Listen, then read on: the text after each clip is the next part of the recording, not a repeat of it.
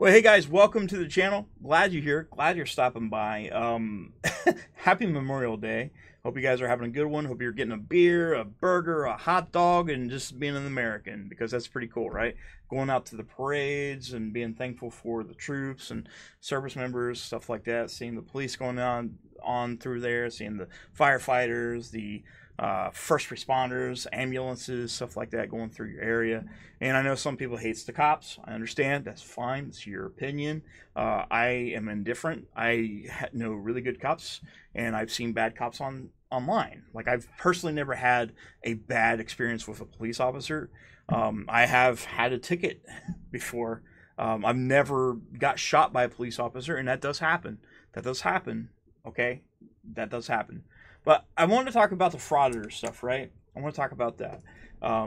I did a Rodney Freedom thing yesterday, and was calling out Michael Eline. He's a lawyer who was a Marine, and I respect him for that. He went to try to serve our country, and I guess he didn't. I guess he made it through boot camp or something like that, and ended up getting sent home. That's fine. That's fine. At least you tried. It's like your participation trophy you get in elementary school when you don't hit the ball, but you still get a trophy anyways. At least you tried. Okay, guys. Also, this is my opinion. It's my opinion. I'm using my First Amendment right to talk about this stuff. Okay. So, anyways, I was talking about, like, why would he, as a lawyer slash ex-Marine, simp for somebody that openly harasses, disrespects veterans, as well as wishes bone cancer on kids, has a history of domestic violence. He's a personal injury attorney. He's helping a guy that has a history of negligence on the road. A lot of stuff, stalking and selling GHB, and he can say, "Oh, I didn't do any of this shit," but the records say otherwise. And I would figure somebody that has a platform of, like, being a lawyer would understand that this is going to hurt my business by representing this guy. Now, he's not Chili's lawyer, okay? He's not. He's just a guy. He's a guy. He thinks that Chili is a badass and awesome. He's a great scholar, and he's doing freedoms. None of these people are doing your freedoms, okay? None of them. None of them. None of them. No First Amendment auditor on here is doing that. And I'm going to say frauditor. Again, like I said, you're able to film the police, film the government, all that stuff. And you're able to call things out. But what these people do, they actually go to a site where, let's just give an example. There's a crash, DUI. Some girl, and there's a video I made about it. She was drunk. She was driving and killed two pedestrians. And they investigate, make her do the DUI shit. I've never been pulled over for DUI. But she did not understand the gravity of the situation. She thought it was all funny. She thought it was a game. She was drunk. They took her in, did their cross investigation with them. They told her repeatedly, "Hey, you was drunk and you killed two people." This person's laughing and all this stuff. Now, you've seen many cases where a lot of these frauditors, they'll see, like, DUI checkpoints, and they're like, "Don't take the test. Don't talk to the police." I think that's stupid. I think that's stupid. Why would you want somebody on the road that is physically impaired to run over somebody? Let's say, okay, the frauditor. Your kid is in the road, right? You're a frauditor. You have a kid and is in the road. Some drunk person runs your kid over, and you're going to be pretty mad. You're going to be upset. Now, a lot of these frauditors, what they do is, when something is aimed towards them, if somebody turns something around on them, they immediately go to daddy government or the police. The police and government, which they do not like, they hate. And they badly represent any type of situation. Walking up to a cop and filming him, that's fine. But walking up to a cop during an investigation or anything like that, cops doing their job.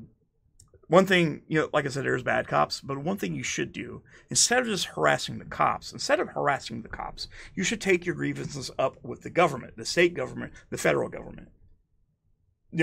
Cops at this point, they're low level. They're no different than a nurse or anything like that. They have a gun. They sign up for a job, which is dangerous. And a lot of them's like, oh, that's not dangerous. I beg to differ. I've watched plenty of videos online where cops are getting shot at. They got hit, got killed. There's cops in my area that's been killed by some jackhole. It's fucking stupid.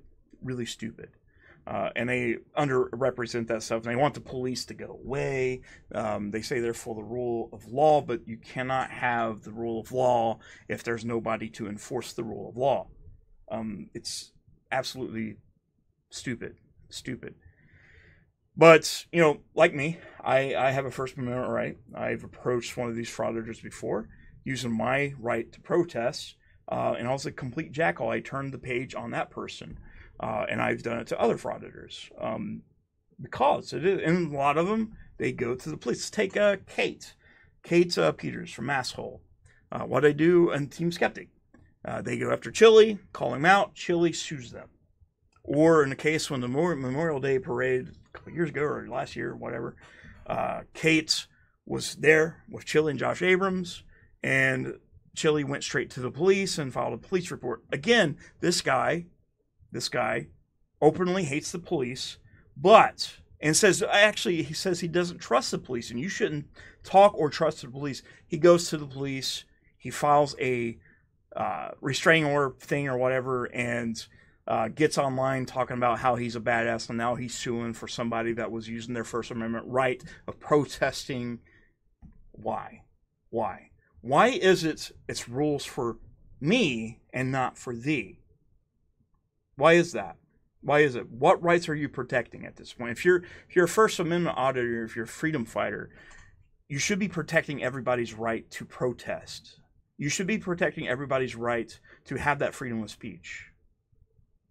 Doesn't mean you have to be a complete dickhole. And just when somebody calls you out on it, doesn't mean you have to sue them and cry to the police that you hate. You're a total fucking hypocrite if you do that. And a lot of the frauditors are like that. They're all like that. Almost all of them. And when they get put in jail, they cry, they try to get some money. And in this case, we had Michael Eline. Again, that's the lawyer that was a Marine. And he, you know, whatever, he's representing a guy that's blah, blah, blah, blah, blah, blah. You know the shit. I get on his chat. I make a post. I was like, hey, why are you supporting a guy as a veteran, as a Marine, as a lawyer that openly harasses veterans and service members and wishes bone cancer on kids? And I provided a link. The link got deleted, and the guy, one of the moderators, said, I'm getting trolled. I just reported that guy. I thought as a law protector, a First Amendment law protector, you wouldn't remove that. You see this, a lot of these frauditors, they don't want anybody else's message to be seen. They want their message to be seen because it's all about clicks. It's not about protection. It's not. It's just a bunch of unemployed assholes that have nothing better to do. They can't get a job anywhere else. They're, you know, have a crime, like they've had a criminal record that spans like 30 years. They are either on drugs, domestic violence, pedophiles, stuff like that. And these guys are protecting you. Why? What does that do? And you have the drones that follow them. They're thinking these guys are the Messiah, giving them money left and right, saying he's doing a good job. He's fighting for our freedoms. Again, the veterans, the real veterans, the Army, the Marines, the National Guard, Space Force, you know, at least they're going, you know, somewhere and fighting for your freedom so you can have those freedoms. Yeah, but don't act like you're a fucking badass that's better than a veteran when you're not going to go out and sign up for the military or be a policeman and say you're the badass motherfucker that is completely right on everything. Don't do that. It's hypocrisy. It's stupid. It's wrong. It's wrong. And the bad thing is a lot of these people try to sell you some kind of pamphlet like you can print out. If you have Photoshop, just make your own. These people are selling you a piece of paper that has bad representation in the law. And I'm not talking about just Chili because there's a lot of them that do that. Guys, if you're watching this, if you hate me, you should be questioning these people. You should. You should. You should be questioning what they're truly fighting for, what they're trying to get out of it. Don't follow them blindly. You're smarter than that. You have a brain to think on your own. I hope so. I hope. Don't fall for it. Don't fall for the scam. You're good people. You're Americans. You have freedom of speech. You have freedom to do all kinds of things. Just ask them. Ask them why. Why are they doing that? And I bet you a lot of them, if you start asking these questions, a lot of these guys are going to stop because you're going to find out that the scam is over. The scam is done. It's over. And eventually what's going to happen, and what's seriously going to happen, is somebody's going to take the advice of one of these assholes. They're going to be an extremist, and they're going to get themselves arrested, jailed, or killed. You see a lot of these sovereign citizens going around like, hey, I got the right to travel and all this bullshit. No, you don't. You have the right to go wherever you want, but you have to obey the fucking law. The law does, you have to abide to that. The law goes for all of us. It's there. It's there. We should obey the law. That's fine. It's stupid. Whatever. Dislike. Whatever. I love you guys. See you soon.